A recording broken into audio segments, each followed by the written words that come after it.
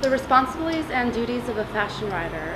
Key role is education with a degree of fashion journalism or fashion merchandising as well as training as a freelancing writer. With this, you'd probably do a lot of submissions with local newspapers or magazines and just to get your writing published. And that's how you, as a writer, you develop your portfolio, is to have actually published work.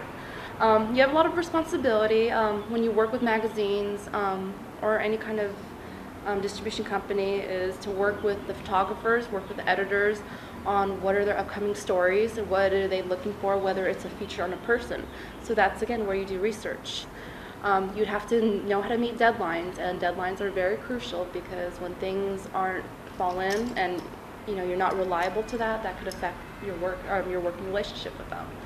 And just give a little bit of your character, your personality.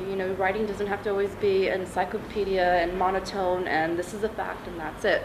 You could add your little charisma in it. People could get to know your personality without even knowing or meeting you. And that's the responsibilities of a fashion writer.